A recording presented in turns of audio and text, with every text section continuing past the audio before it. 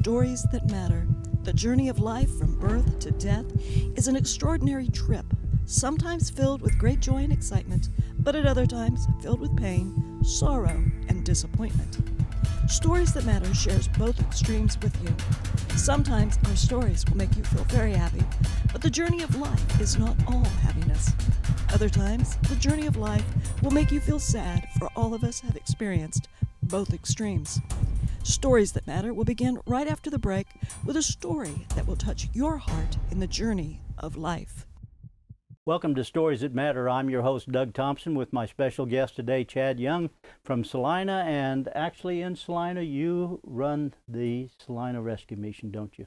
Yes, sir, I sure do. Your title is Executive Director. Yes, sir. Tell me about the Salina Rescue Mission.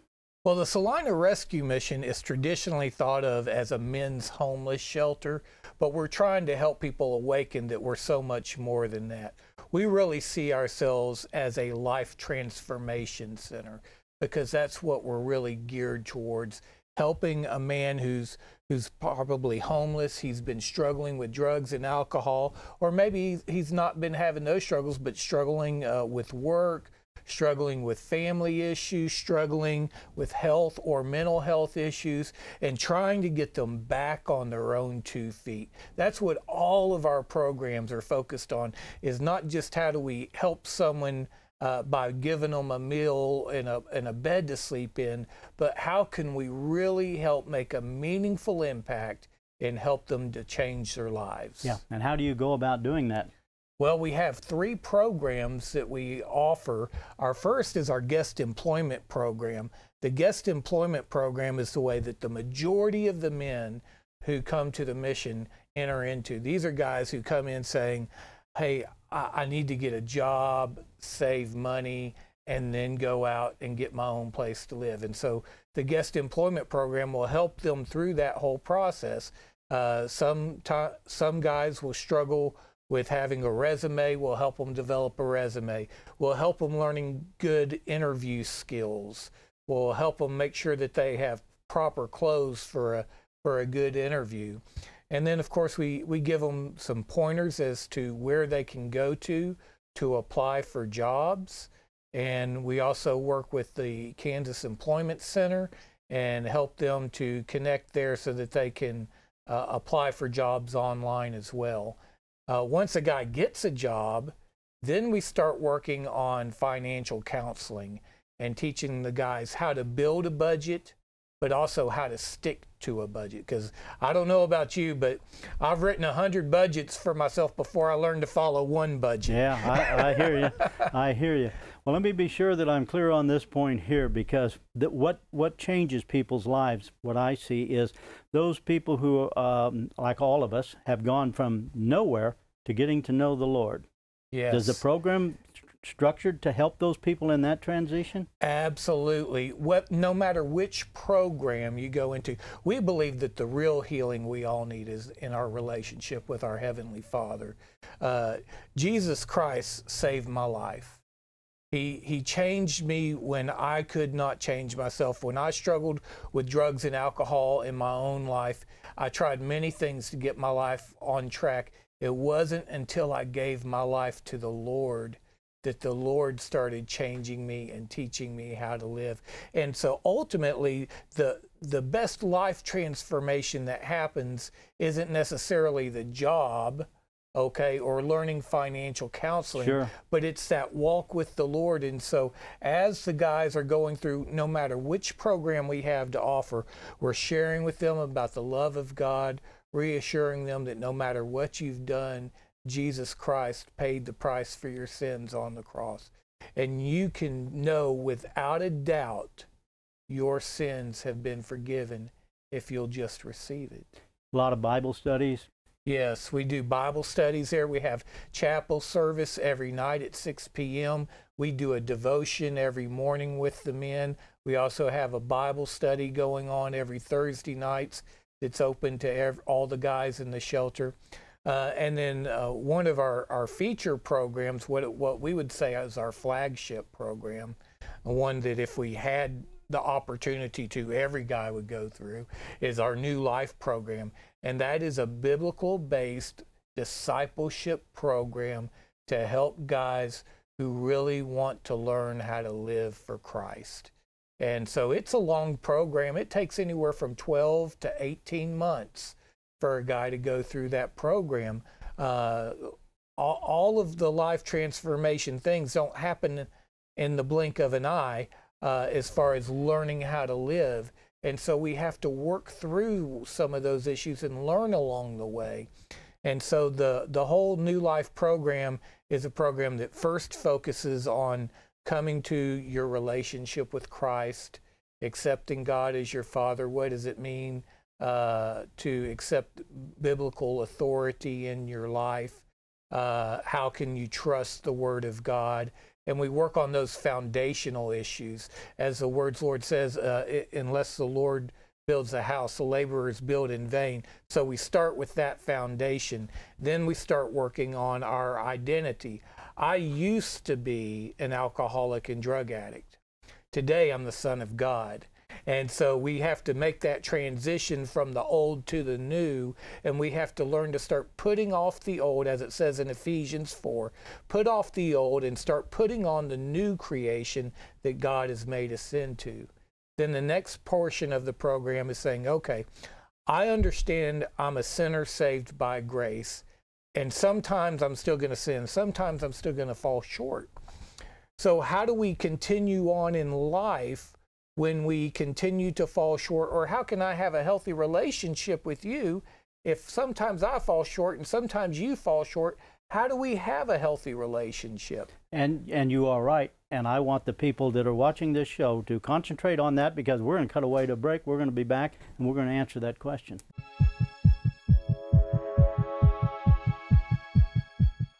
Welcome back to Stories That Matter. I'm your host, Doug Thompson, with my special guest, Chad Young, and Chad's the Executive Director at Salina Rescue Mission in Salina. The contact information for Chad is on the screen right now. You take a look at that, because if you want to help out, and Chad, here's something most people don't know. You're not funded by tax dollars. Yours is contributions only, right? That's right. We say God's our fundraiser, because God moves in the people's hearts and causes them to be generous to meet the needs and help other people in need. And so we don't accept any tax money, nothing from the federal, state, or local government. We depend completely on the free will giving of people in the community. Yeah, and that's awesome. So as you look at that contact information, we'll put it back up on the screen at different times, and at the end of the show, we'll put it on. But it's $10 here, it's $20 here, it's whatever you have that you can help out with it will make the difference to keep this going. And Chad, if I talk about this a little bit, there's not a lot of shelters around. From where you are to the western Kansas, you guys are pretty much it. That's right. From west of Junction City all the way to Denver, Colorado. Wow. We are the only men's shelter between here and there. And then from the northern half of the state, north of McPherson, all the way till you get to Nebraska, there's no other men's shelter. And so it's common for us to see some of our smaller communities from those areas send their homeless to us at Salina. Of course, there's some people we can help and some people we can't. It depends on their situation and circumstances. But whatever it is, people need to realize this isn't a flop house. This isn't somewhere where you just show up and get a mat every day. We expect people to be working on rebuilding their lives, and preferably with Christ at the center. Yeah, accountability is the key to the program. Absolutely.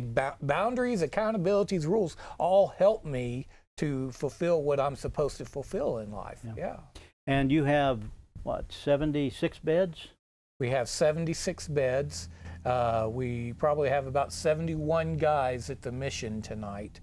There's been times where we've had as many as 100 guys at the mission. And when we run out of beds, our heart's desire is not to turn people away. We want to show them all the love of Christ. And so we'll pick up our tables and chairs from our dining room, and we'll put down mats on the floor to make sure that we are able to give everybody an opportunity. And that's awesome. Because as we were talking about on break, many times what you encounter is when the person comes to you, that person has the terms you and I would use in our own lives with the Lord, has surrendered. I've given it up. I've turned it over to the Lord. And that's when you then start back up. You agree with me? Absolutely. Yeah. And so in their situation, when they come to see you, they may not have surrendered to the Lord yet, but they're there because I have no place to go. Yeah. And it's cold, and I'm hungry, and I don't want to get into trouble by stealing something or doing something else, and they really need a hand, and they get their hand held out. Can I come in? You know, and they don't know the answer to that because, you know, the scary part about this is that as you get ready to feed people, and how do you know you have enough food? How do you provide for all these people? Because you don't have steady funding coming in from the government that says every month we will give you this, whether it's state, local, federal, and you don't have it. And do you have trouble sometimes sleeping at night, Chad, saying, man, you know, how are we going to feed everybody? Because you do how many meals a day? We do 3 meals a day, 7 days a week, 365 days a year. And our meals aren't just for the men who stay at the shelter. Our feeding program's open to anybody in the community who needs a meal. And so it's very common to see women, children, families from the community who are just struggling to make ends meet come to us for meals. We serve around 43,000 meals this past year, and I'm sure we're going to serve more than that this year. And that's tremendous. How do you do that? If it weren't for people helping us out, we wouldn't be able to do it. Whether it's people donating food at a food drive, a rancher who donates a cow for beef, all of these things come into play, and we couldn't do it without volunteers. Volunteers make everything work. We only have 1 paid staff person overseeing our kitchen. Think about that. It's open 7 days a week, 3 meals a day, so 365 days a year. If it wasn't for the volunteers that come in and help us, we wouldn't be able to do it. Wow. Do the men that are in the program, do they help out with what we would call KP from my Army days? Yes, absolutely. So there's responsibilities we all have in life. We all have responsibilities in the place we're living. If my wife brings home groceries, guess what? It's my responsibility to go get the groceries out of the car and come help them put them away. You know, and when dinner's done, you know, some nights it's my night to cook.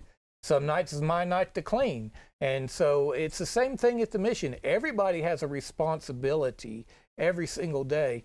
So whether you're in this program or that program, you still have a responsibility, whether it's sweeping the floor, wiping down the tables, cleaning the bathroom.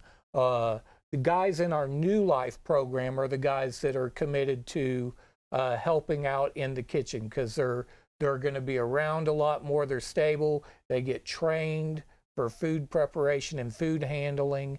And so the guys from our New Life program are the ones that predominantly help out in the kitchen, in addition to the many volunteers that come to us. All right. We're going to cut away, take a break. You're listening to Chad Young from Salina Rescue Mission, and you're watching Stories That Matter. Be right back.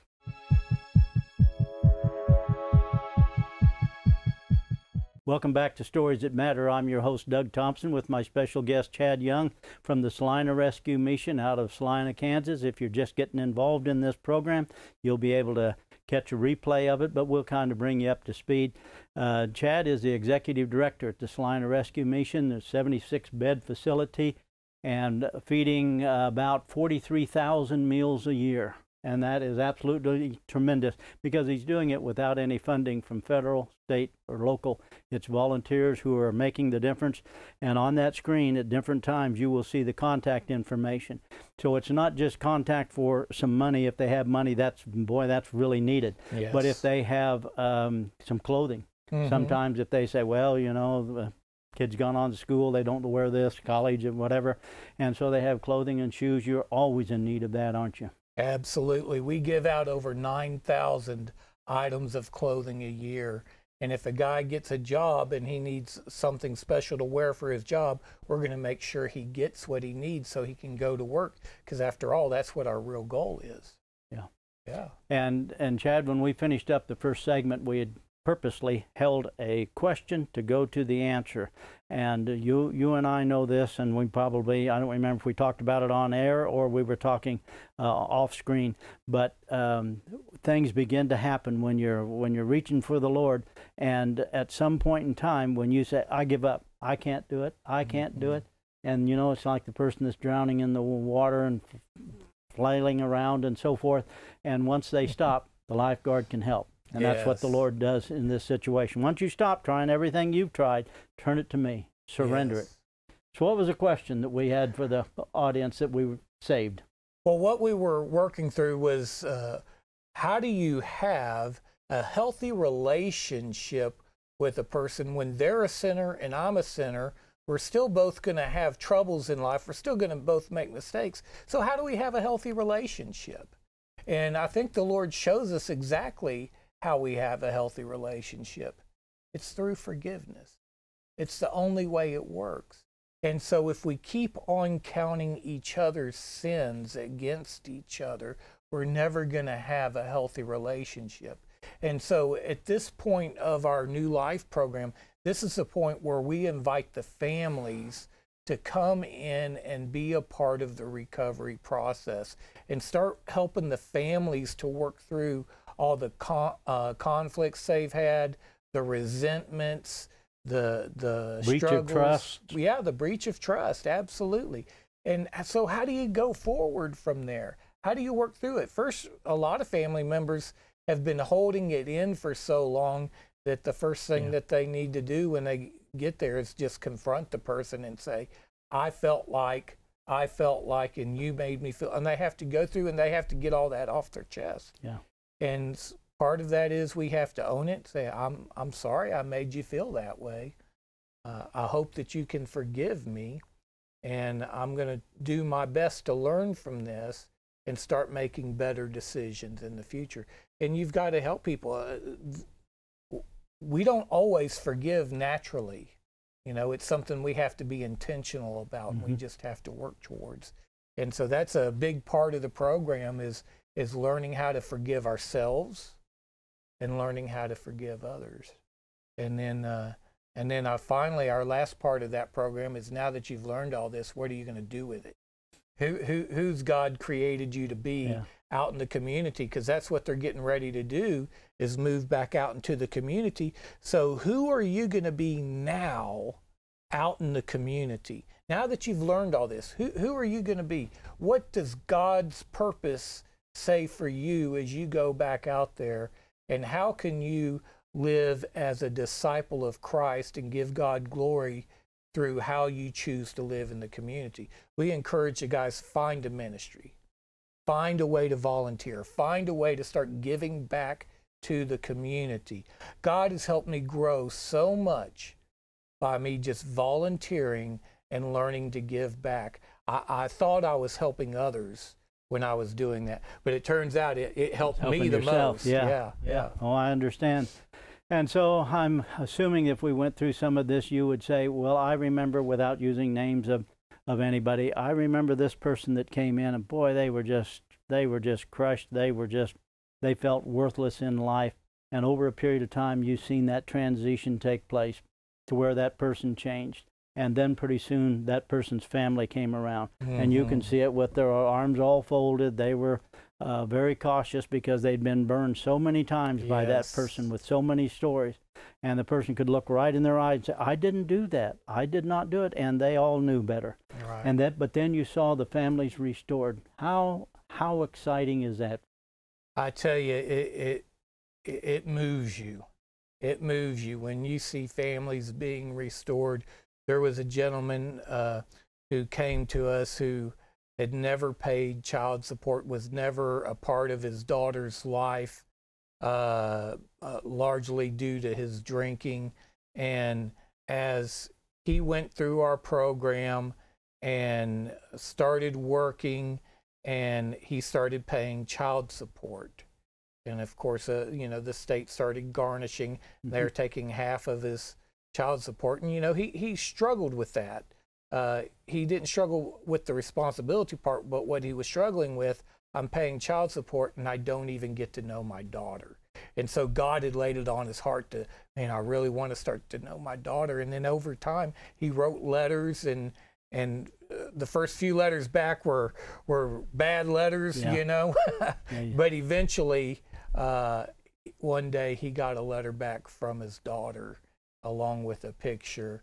And to see over the next 6 months after that, the healing that started to happen and take place. And this guy, he's living out in the community now, and he's a part of his daughter's life now. It's just an overwhelming and amazing thing to be a part of. In those settings, do you sometimes have where people have been through the program and they've changed and turned their lives around, surrendered it because they couldn't turn it around themselves, and the Lord took over? Do some of them come back and volunteer? Absolutely. We have several guys that have come back and volunteered. In fact, we've had several guys come back and start working at the mission. And that's a pretty awesome thing too. So. That is, yeah. and that's tremendous. I can imagine the excitement of seeing the families be able to connect again, or the person who came in that was just absolutely nowhere, gets out in the community, finds a job, begins to get it together, and that's what it's all about. That's awesome. We got to cut away, take a break. You're watching Stories That Matter.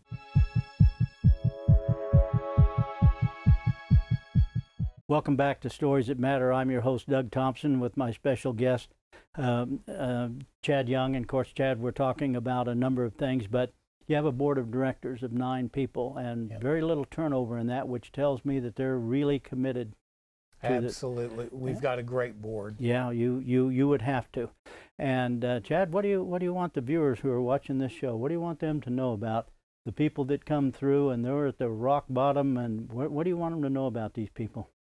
It's easy to give up on people and think that they'll never change. And the biggest thing I want to get across is people do change. There is nobody that is beyond God's grasp.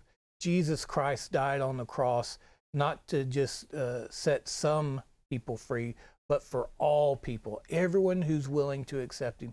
And though many have shoved Jesus and others away all their life, we've seen many of people near even the end of their life find Christ. And so we just want to encourage everyone, please don't give up on people. Keep on reaching out to them. Help us as we reach out to them. It does make a difference. And for that person who's struggling so much, to know that someone still cares and someone wants to help them sometimes can make all the difference in the world. Yeah. Chad, thank you so much for being here. Really enjoyed it. Contact information's on the screen. Help out if you can. Thank you. Thanks for watching Stories That Matter.